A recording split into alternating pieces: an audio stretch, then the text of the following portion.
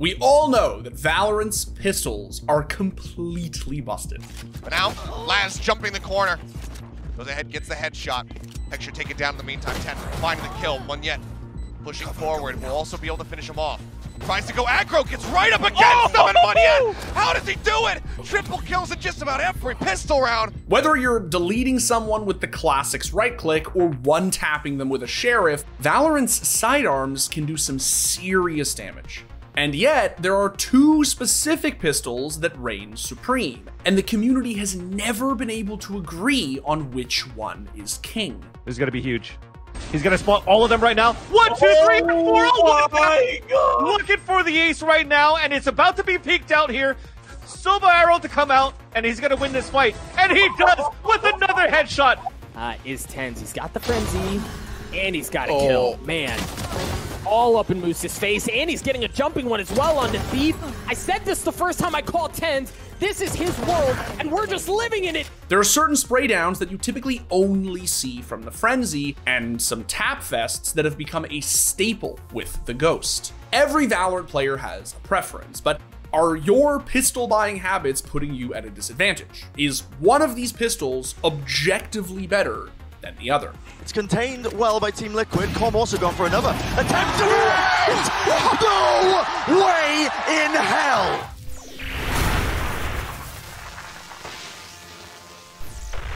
Okay, so before we get into Valorant's pistol meta, I need you to check out our new merch collection, which includes our Onward and Forward tee.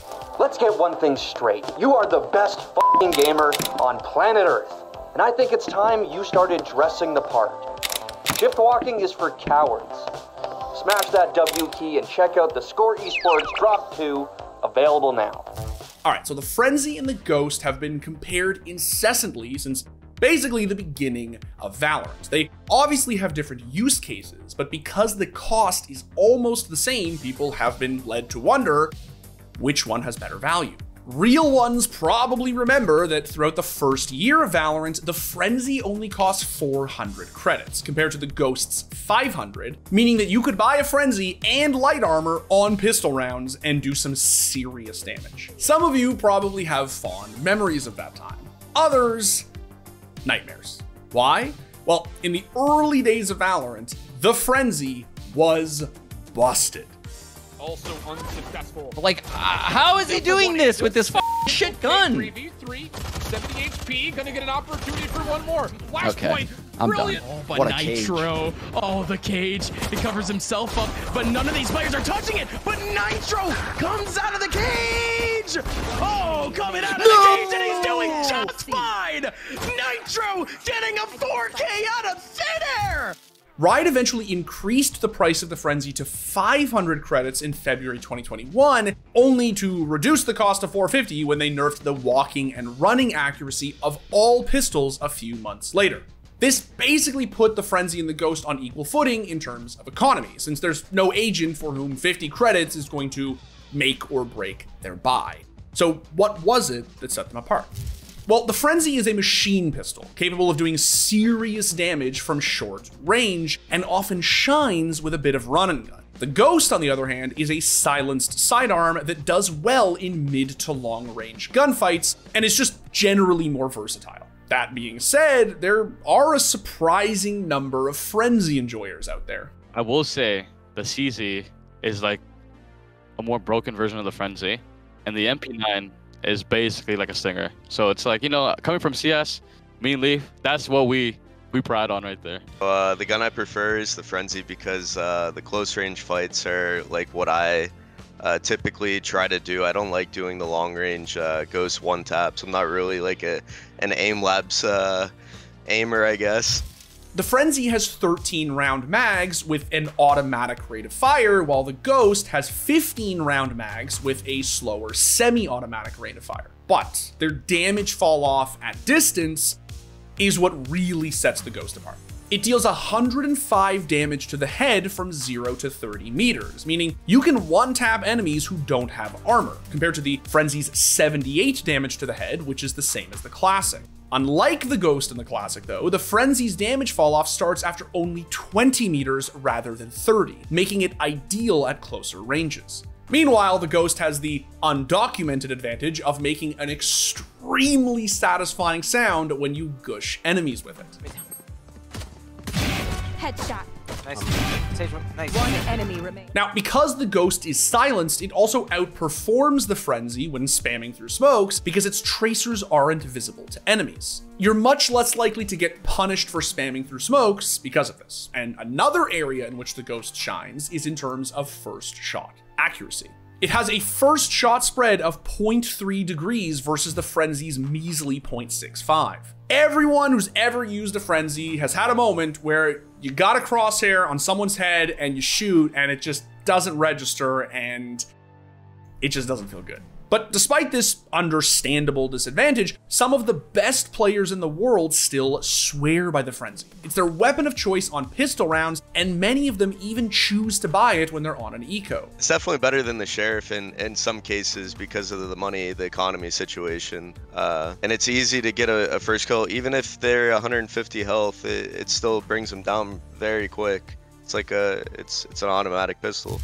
And despite it being the less popular pistol, players who opted for the Frenzy in the VCT earlier this year put in work. They know that he's in back sight. Foxy will be able to find the second kill. The pursuit now coming through, but Sun is in. Foxy caught trying to remove the dart. What? Now Buzz taking down the push coming in on Xpero! Spike down. Somehow gets the reload, the kill. 10 seconds remaining and Xpero gets the 4K RRQ. Wow. It's the Frenzy meta right now. That was like a wall bang. To see why. Two members of 100 Thieves are weak though. They've just gotten worse. It's way too much for Dimitri to deal with though. And frenzies are so good. I wonder if January 1st is the most popular DOB. He's selective. Nope, drops the first. Like on account registration. By the way, does your frenzy do that? Because mine doesn't. Not that I use it. What the? He's dashing in. Of course he is. Of course he is. Facing. What? What? Similar to the Phantom and the Vandal, for most players, it's just a question of personal preference. There are those who only buy the Ghost and those who swear by the Frenzy. Still, there is a clear winner between the two. Most people's preference is to buy the Ghost. According to Valor Buff, over the last 6 months, the Frenzy has only accounted for 0.6% of all kills in Ranked. The only gun that's worse than that is the Shorty at 0.4%. Meanwhile, the Ghost is actually the deadliest sidearm, accounting for 7% of all kills in Ranked over the same time period. But, as we know, Riot doesn't always balance their game around us casuals. So back in June, they decided to nerf the Frenzy once more by making it harder to control at long range, which some pros believe finally locked in the Ghost as the gun to buy. I think it was Loud last year, they loved the Frenzy, and I remember I was telling like G2 at the time, like we all have to buy Frenzies, like it's too OP. But that was before the nerf. I don't know if people are going to be using it as much because honestly it's just not the same as it used to be. Like it used to be so good, and ever since they changed the spread and the recoil on it, it just does not feel good anymore. Like, I even tried using it and it feels too random. It just doesn't feel like it's worth it. So at this point, it's pretty fair to say that the Ghost is objectively better, but there are certainly still some Frenzy stands out there who swear by their sidearm of choice. But what we wanted to find out was whether or not players actually find more success with one gun over the other at the pro level. Sure, more people tend to buy the Ghost, but that doesn't necessarily just make it better.